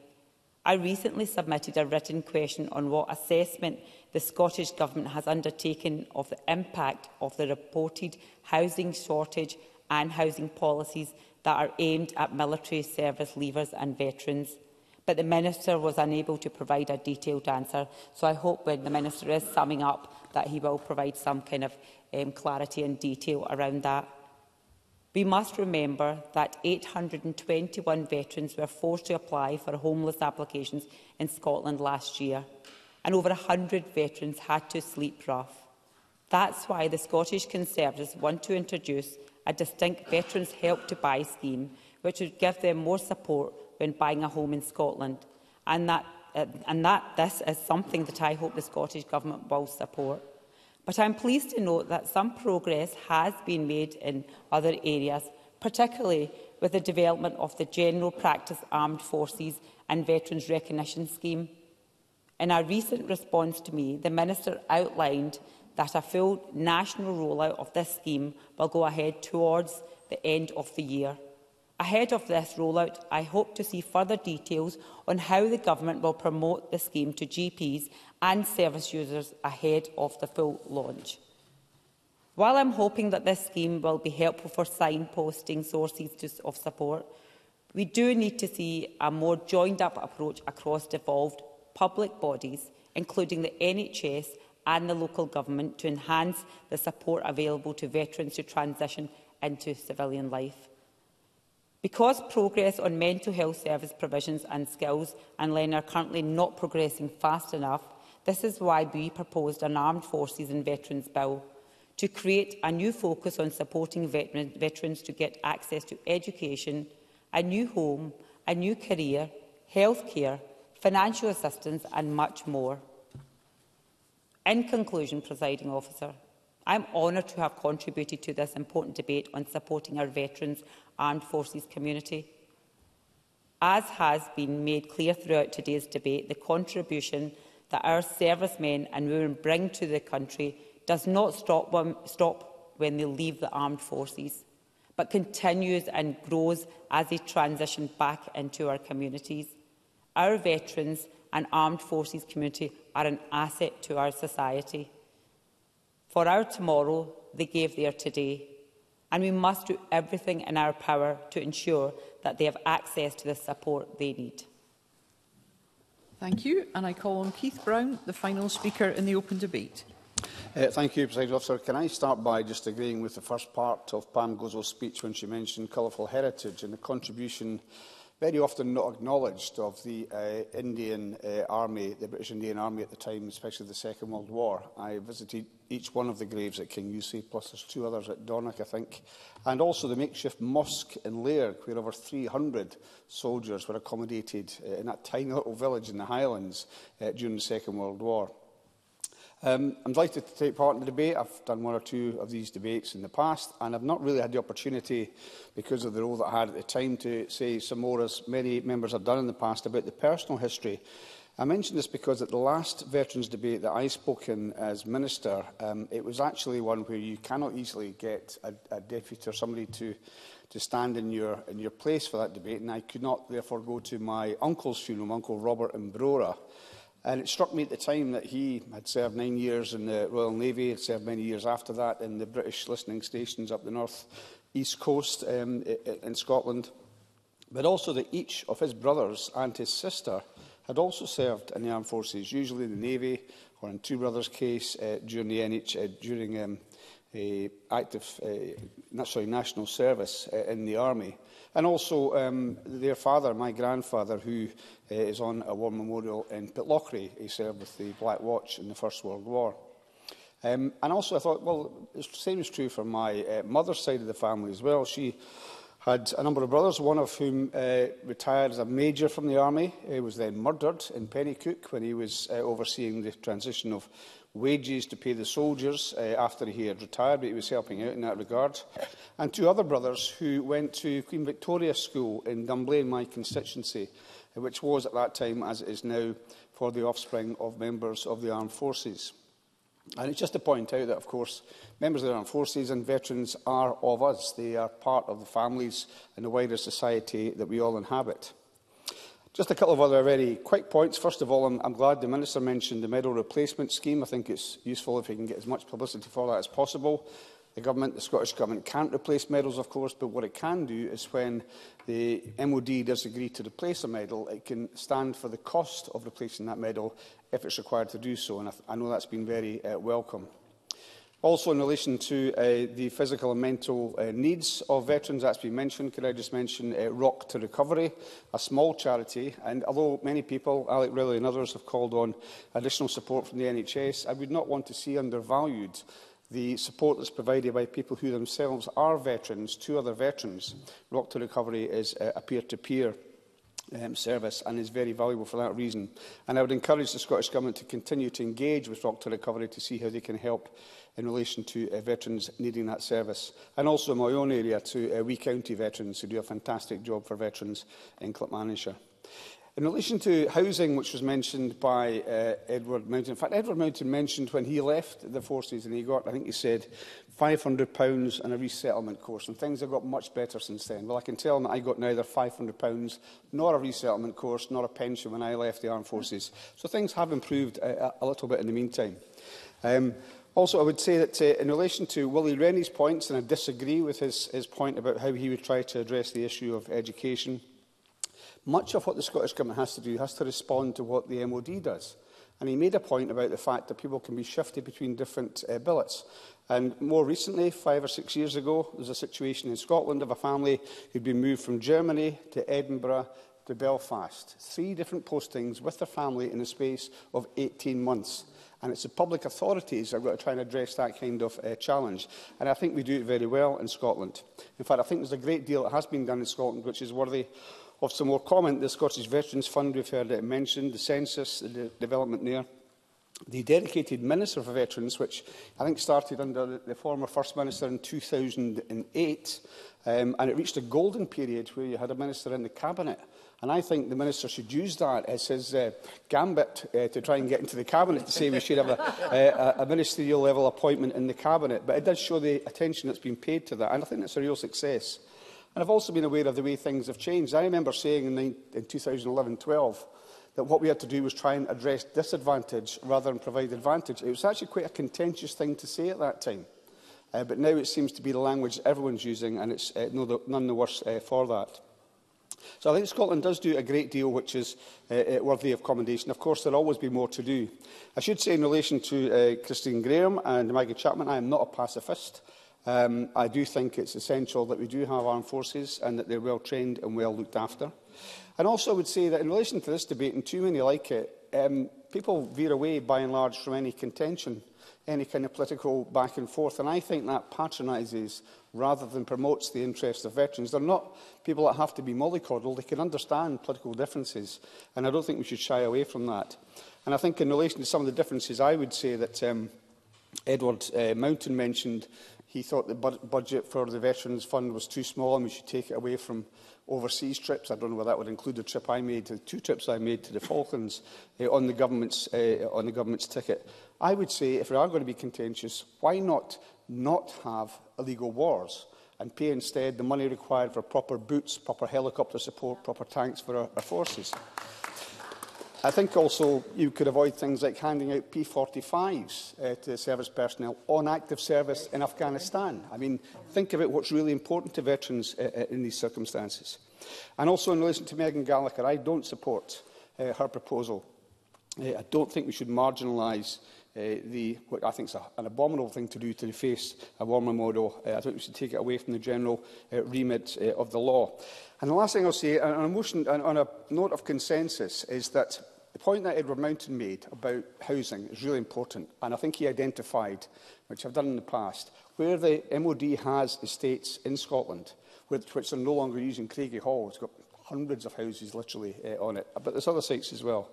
If the Parliament could come together to get a spearhead, and Edward Mountain will know the significance of that word, spearhead, if we could spearhead a campaign to get the MOD to convert that into veterans or housing available for veterans, it may require selling some off and bringing others up to standard.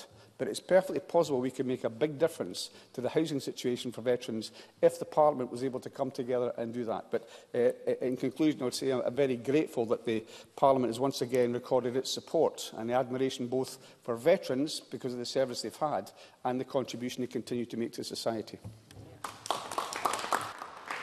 Thank you. And we move on to winding up speeches, and I call on Sarah Boyack.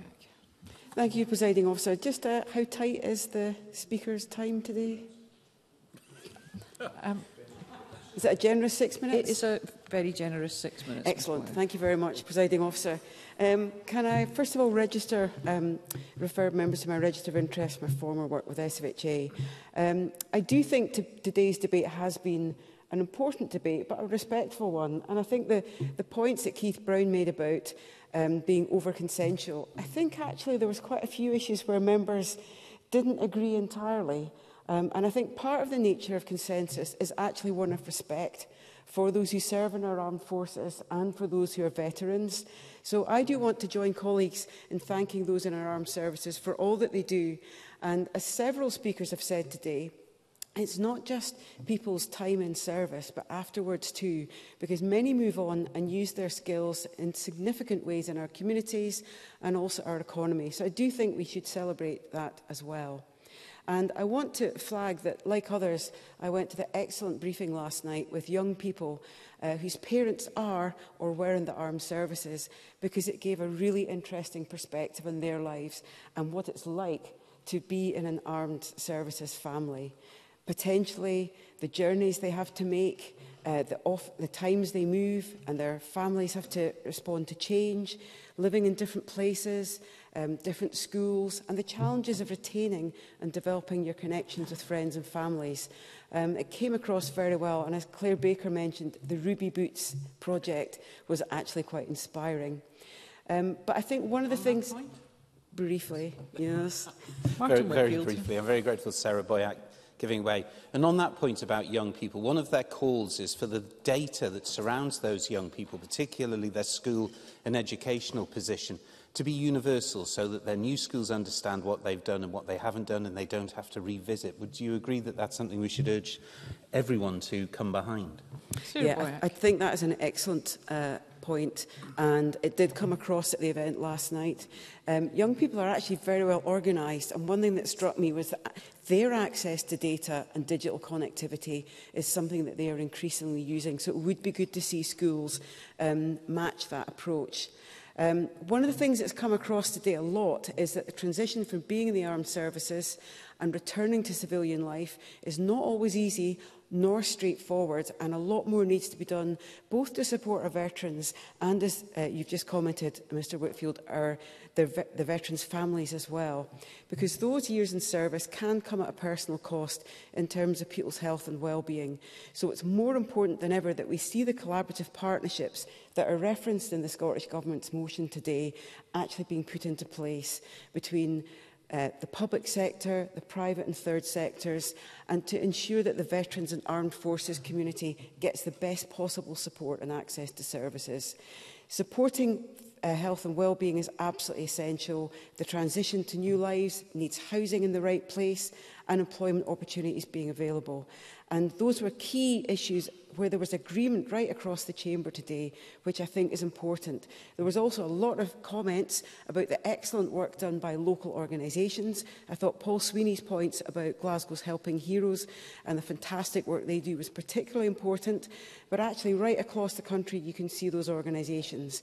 And as Ivan McKee mentioned, just across the road we have the Whiteford House, which is run by the Scottish Veterans Housing Association and has supported and provided homes for veterans for decades. And then there's also the work by Sight Scotland in my region. Their new lawn bowling team competed in the Vision Impairment Bowling Scotland League, with matches taking place all over Scotland, and their newly created charity team took part in its first league match recently at the Jessfield Bowling Club in Portobello in Edinburgh.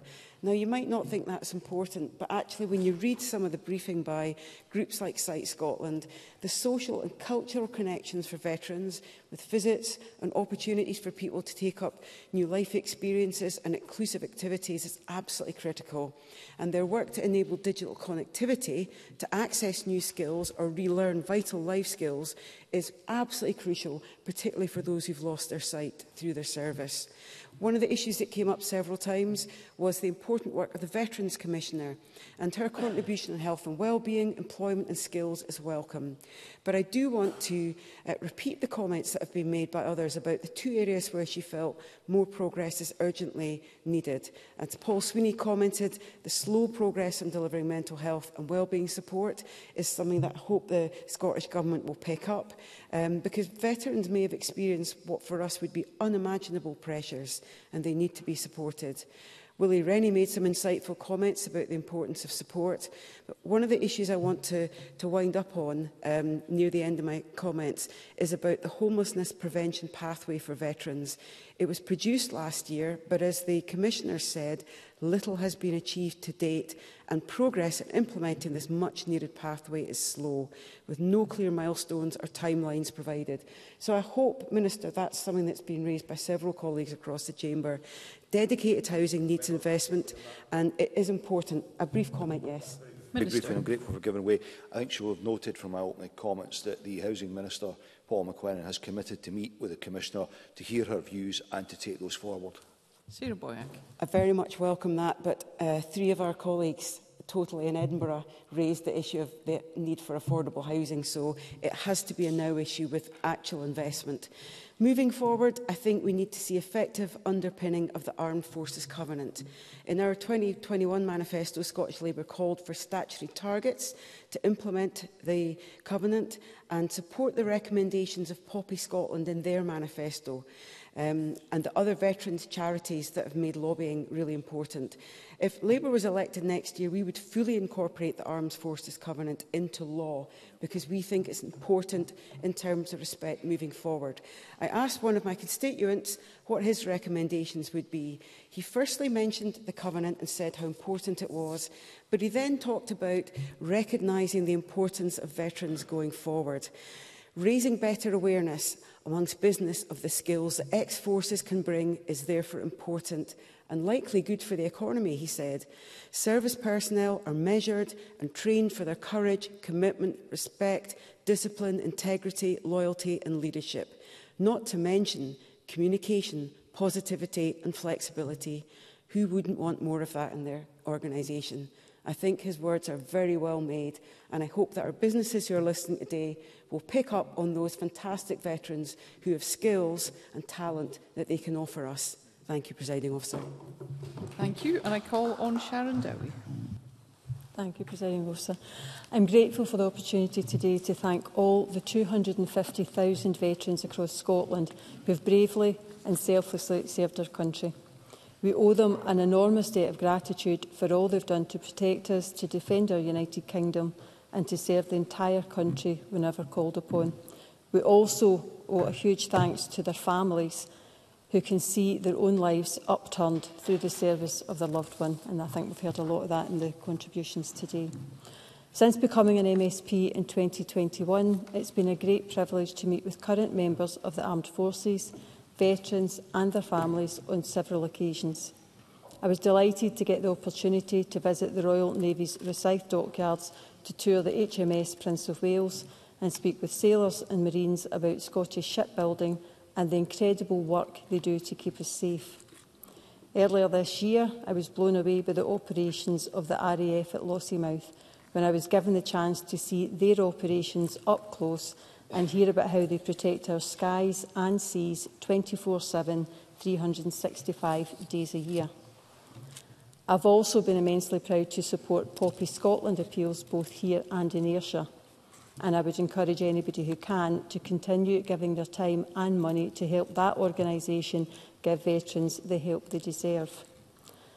And I know that many MSPs across the Chamber have felt similarly when visiting armed force bases and veterans' charities. This was mentioned by Graham Day in his contribution, and he also had the privilege of paying his respects in northern France to those who paid the ultimate sacrifice. Paul Sweeney also mentioned a number of bases he's had the privilege of visiting, and Pam Goswell also spoke about being invited to the ceremonial bricklaying for Scotland's first Indian Army Memorial. But, as we all recognise, it's not enough for us as MSPs to merely thank veterans and hear their words. We must translate our words into action. We must give them every support we can as they transition into civilian life. And I'm pleased we can all recognise across every party the huge importance and contributions of veterans in our society. And I think that was a point that was made quite clear by Sarah Boyack in her closing up there. In their service and in everyday lives afterwards, they are integral parts of communities across Scotland. The Scottish Government's Veteran Strategy Action Plan is positive, as is the UK Government's, and it is fantastic to see both of Scotland's governments working together on the delivery of these plans for the benefit of veterans across Scotland and the UK. Of course, we can also recognise that more needs to be done for veterans. Life is far from perfect for many of them in Scotland today. Last year alone, over 800 veterans made a homeless application, and around 100 of those ended up sleeping rough. We can all, as one Parliament, say that is unacceptable and commit to preventing that happening again. Willie Rennie said in his contribution that we need a pathway that is timely and effective, and we can't be slow to take action. So what more must be done for veterans? I want to thank the detailed and diligent work of the Scottish Veterans Commissioner, Susie Hamilton, who has produced very welcome and in-depth assessments of the Scottish Government's progress. And I had the pleasure of meeting her at a recent combat stress event, and I think her knowledge, experience and passion are clear to see. And as Edward Mountain mentioned in his contribution, I'd like to thank the previous commissioners as well and thank them for their work. As the Commissioner said, this year's report has shown some really encouraging progress, particularly in the area of health and well-being. As others have noted, the Commissioner looked at the Government's 81 recommendations and found 35 have already been achieved and a further 21 have been absorbed into subsequent recommendations. That is good news, especially the improvements at general practices which have helped veterans access the treatment they need more quickly. As the Commissioner noted, tackling the issues that those with polytrauma face has the potential to transform the lives of the most seriously injured veterans. However, as I mentioned earlier, there are still serious problems to overcome when it comes to homelessness prevention and mental health. It found, and I quote, "Progress in delivery has been slow," and over the 2021 Veterans Mental Health and Wellbeing Action Plan. The Commissioner raised concerns that veterans' needs are not being met in this area, and it must become more of a priority. Christine Graham had mentioned in her contribution about the 2-week period that servicemen have to readjust after a tour before they go back home because of the experiences that they've had when they're away on tour. Similarly, the delivery of the Veterans Homelessness Prevention Pathway has not been successful to date. The Commissioner noted, and I quote, "Little has been achieved to date, and progress in implementing this much-needed pathway is slow, with no clear milestones or timelines provided." To quickly go into contributions. Megan Gallagher spoke of war memorials and how it was a focal point for us to remember. She also spoke of the 66 occasions where they've been damaged, and she's right, this shouldn't be happening. It's a focal point not only for us, but also for members of their families, so it's something that we need to take action on. Audrey Nicholl spoke of education, employment and the facilities that are in the North East to help veterans in her area, and I think it's something that we need to be more vocal on, is to make sure that everybody knows about the help that is out there for veterans just now. Claire Baker mentioned Ruby Boots, which helps children when their parents leave the forces, and I think quite a few of us were privileged to meet some of the children last night at the event in Parliament. Ivan McKee also mentioned the Scottish Veterans Residencies, with 3 in Scotland, 1 in his constituency and another in Dundee and Edinburgh, which doesn't provide just housing but other various support as well. And again, that's more of the support that we need to make sure that everybody is aware of. Alex Rowley spoke of the previous lack of data and how we've made progress in that. And on that, we need to make sure that we use the data that we get to make sure that we're getting better outcomes for veterans. And Keith Brown, in his contribution, mentioned the medal replacement scheme, and to get as much publicity as we can. And as I'm sure as MSPs, we can all publicise that on our social media to make sure that it does get the publicity that it deserves. On the two areas, mental health and homelessness, I urge the Government to make urgent progress for veterans. They must do so because people affected by those issues are the most vulnerable and often the ones most in need of help. As it stands, they're sadly not receiving the help they deserve. If the Government's actions are measured by what it does for the most in need, then in that area they have a long way to go. I welcome the nature of the debate today and we're happy to support the Government's motion, but I must press them to deliver their veterans strategy in full by meeting the expectations of the Veterans Mental Health and Wellbeing Action Plan and Veterans Homelessness Prevention Pathway. Thank you. Thank you. And I call on Graham Day to wind up the debate. A very generous 10 minutes, Minister. Thank you, Presiding Officer. I too can read the clock. Presiding Officer, members, I want to thank members for the contribution today. There were some really valuable points raised, and in closing, I'm going to try and prioritise responding to some of the key ones in the time that I have available.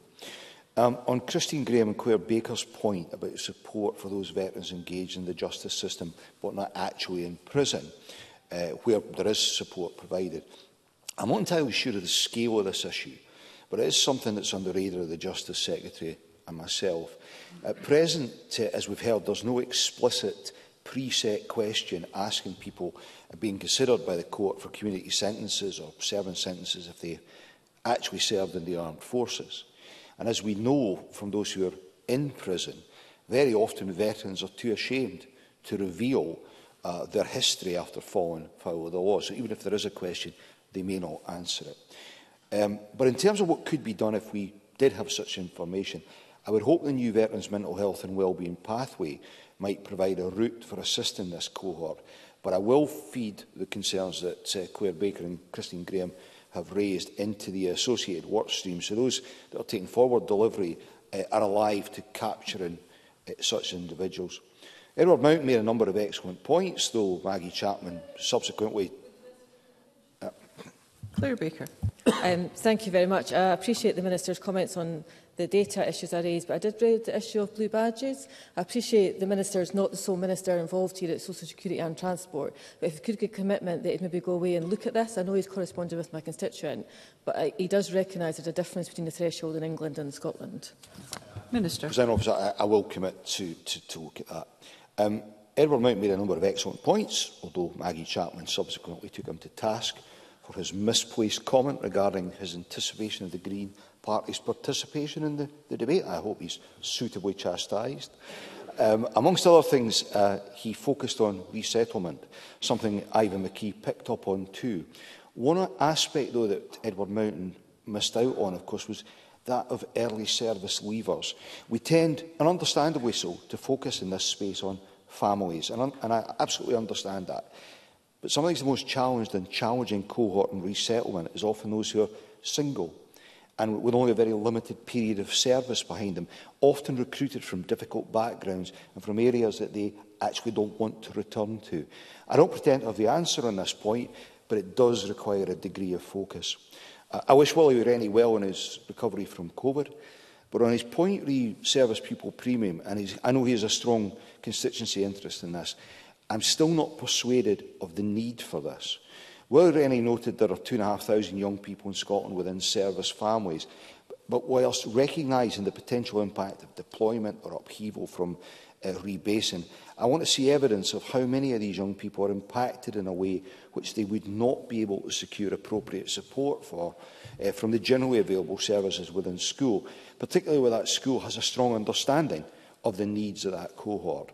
But if through the National Education Officer evidence, and I stress evidence, emerges of a proven detriment being experienced, then of course we would look with partners at how that might be addressed. I think, Presiding Officer, we do have a track record in responding to evidenced issues in the education space, because on the back of responses received from armed forces families and representative groups, we made changes to ensure FE funding is available for all service children based in Scotland, and that applies to spouses and partners too. Paul Sweeney, amongst other things, noted the issue of accessible childcare close to bases. As he knows, Scotland is the only part of the UK to offer 1,140 hours a year of funded ELC to all 3- and 4-year-olds and eligible 2-year-olds. And as we announced in PFG, we will expand access to funded childcare for 13,000 more children and families by the end of this Parliament. But we are alive to the issues facing serving families following the introduction of wraparound 20 hours a week childcare funded by the MOD for 4- to 11-year-olds.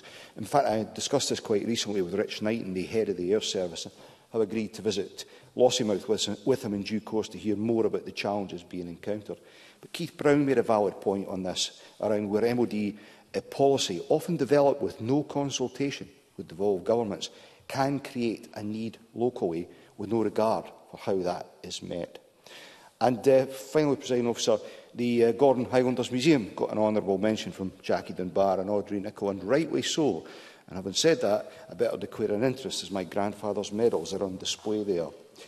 Presiding Officer, I want to moving towards conclusion of this debate. I want to focus on giving a little bit more of a flavour of some of our priorities over the next year. As I said in my opening remarks, examining and acting upon veterans' data is going to be a major priority for us throughout the next 12 months and beyond.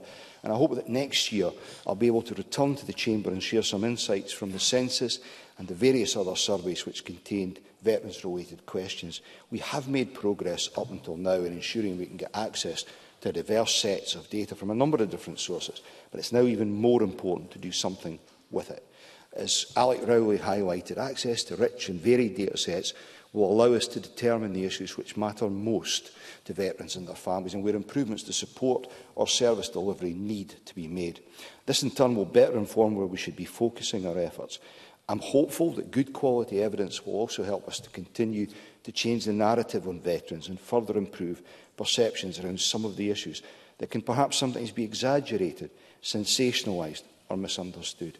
I spoke about this earlier, but I highlight again that the vast majority of veterans and their families reintegrate back into civilian society perfectly well and go on to lead their lives without significant issue. We should collectively focus more of our attention on the positive contributions they make to society rather than the often inaccurate negative perceptions. For example, in the UK Government's recent study of perceptions of UK Armed Forces veterans, there was a feeling that ex-service personnel may struggle to reintegrate into civilian society. Respondents particularly associated veterans with issues such as homelessness, and I don't shy away from the fact there is an issue.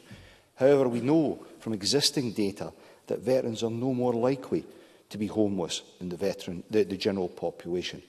And noting the positive contributions of the armed forces weavers does not represent any attempt to deflect from our responsibility, our collective responsibility, to those who have been left with legacy challenges from their service. Rather, it seeks to address the frustration many within the cohort feel about how they are characterised, particularly in the media.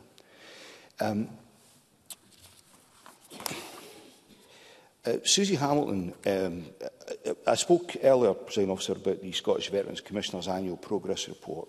But this year we also welcomed her new 3-year strategic plan. And this Susie Hamilton describes what she intends to focus on during her tenure as Commissioner. She highlights 3 specific areas, namely community and relationships, with a particular focus on women and LGBT veterans, and the law, looking at, amongst other things, whether the right support is in place for veterans in the criminal justice system, which perhaps goes back to Claire Baker, Christine Graham's point, and finance and debt, looking at the advice, the guidance and support provided to veterans as they return to civilian life. I was really pleased that she aligned her activity to the themes of the Veterans Strategy, and the elements of her work will also complement Lord Etherton's independent review. I look forward to engaging in and supporting fully her work, and we stand ready to respond as necessary. Finally, on the subject of the Veterans Strategy, we continue to be guided by our strategy action plan and the commitments contained within it, some of which I've been pleased to provide an update on. And I reiterate, I recognised in my opening comments where we have received criticism for a couple of aspects of progress, and we are working towards delivering on that.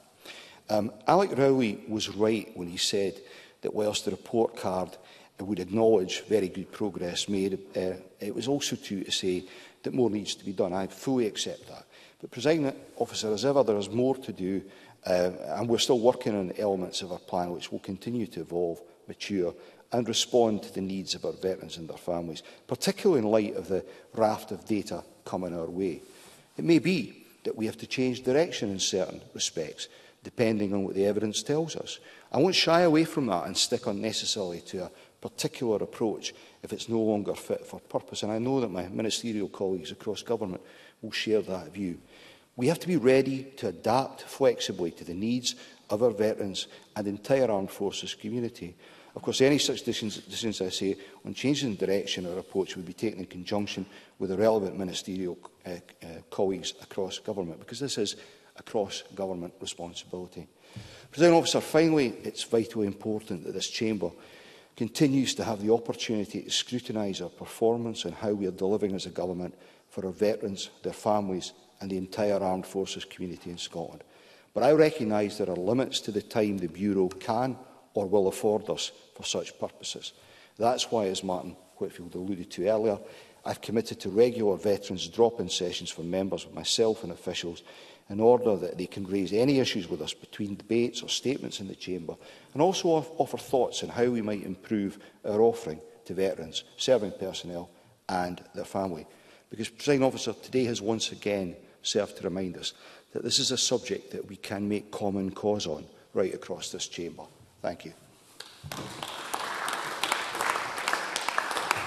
Thank you. That concludes the debate on support for the veterans and armed forces community. It is now time to move on to the next item of business, which is consideration of Parliamentary Bureau Motion 10767 on substitution on committees. And I ask Gillian Mackay, on behalf of the Parliamentary Bureau, to move the motion. Moved, Presiding Officer. Thank you. And the question on this motion will be put at decision time. And I am minded to accept a motion without notice under Rule 11.2.4 of Standing Orders that decision time be brought forward to now. And I invite Martin Whitfield to move the motion. And moved. Thank you. And the question is that decision time be brought forward to now. Are we all agreed? Yes. We are. There are two questions to be put as a result of today's business, and the first is that motion 10743 in the name of Graham Day on support for the veterans and armed forces community be agreed. Are we all agreed? Yes. The motion is therefore agreed. And the final question is that motion 10767 in the name of George Adam on behalf of the Parliamentary Bureau on substitution on committees be agreed. Are we all agreed? The motion is therefore agreed, and that concludes decision time, and I close this meeting.